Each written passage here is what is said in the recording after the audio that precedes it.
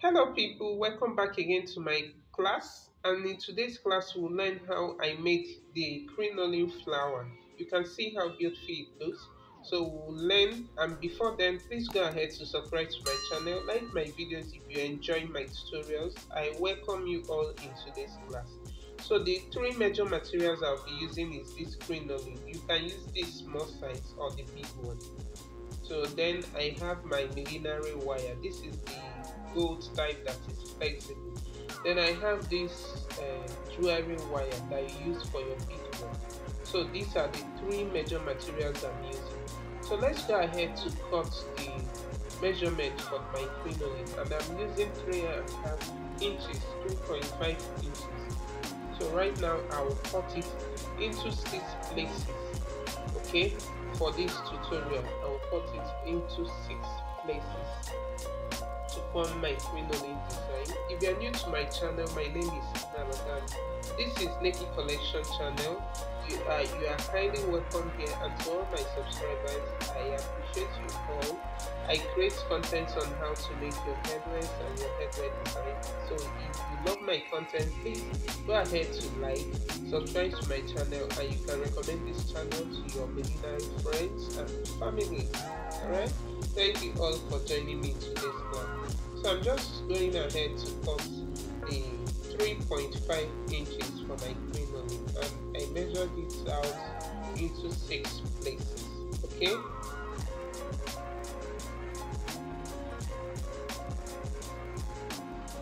So right now, what I'm going to be doing here is to measure out my wire, and this is jewelry wire, not the millinery wire.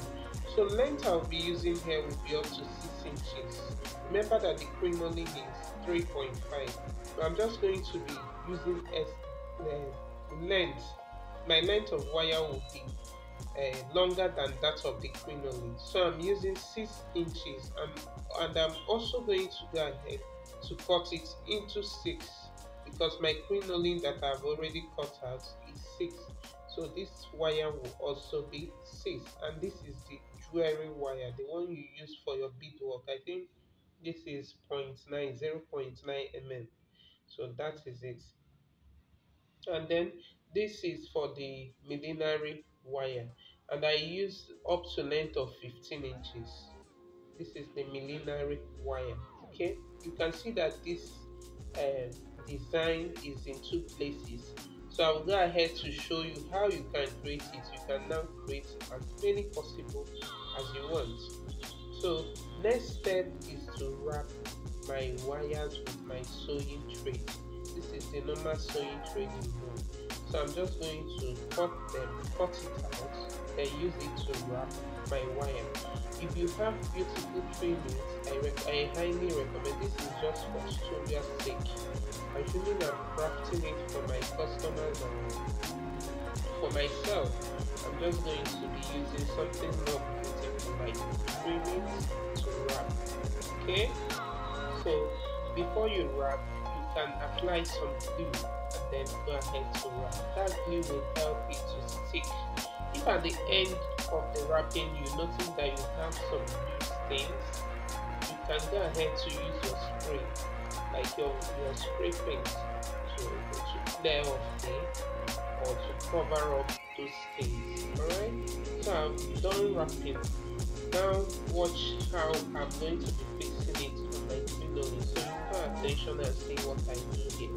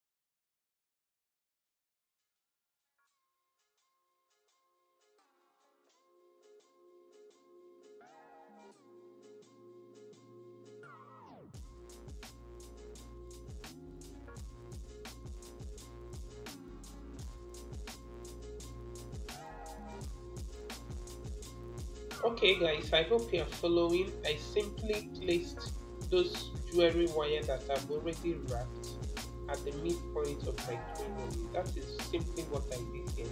And I'm also going to be tying it.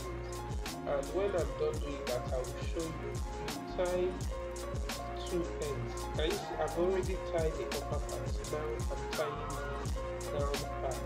Okay? And while doing this, you'll notice that your jewelry wire is longer than the cable, and that is how it's supposed to be. So you keep watching. If you find value in my videos, don't forget to hit the thumbs up. Give me that like button, okay? If you are yet to subscribe to my channel, you can go ahead to do that so that you stay updated once I drop my tutorials, okay? Thank you for watching. So let's continue. Can you see what I've already done here? Now with the help of that jewelry wire in between, you can easily twist it to any form you want. You want it curved, you want it flat. That is what that jewelry wire in between will help you achieve. So let's go ahead to repeat it for the remaining two.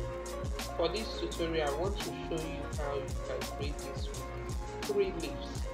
With this, you can create as many flowers as possible. Okay, so keep watching and I hope you're enjoying the tutorial.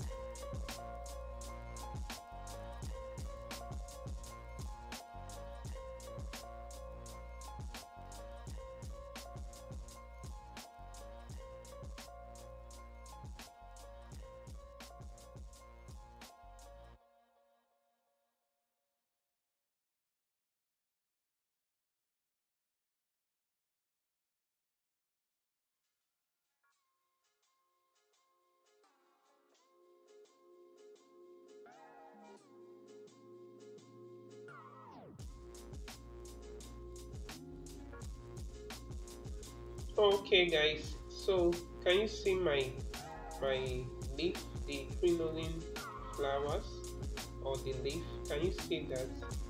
So I'm going to be creating my design with just these 3. Okay, so one thing more is that I want to create some bead work. I've already have videos where I explain how you can achieve this. You can look through my channel, you'll find as many videos as possible. But meanwhile, I will also show you how to do it. You simply insert your bead in your wire, then you leave some space and then twist. So that is simply how you can create the bead design. Okay, I will also use it to style this very crinoline design. Okay, so keep watching. If you find value, please give me that like, hit the like button.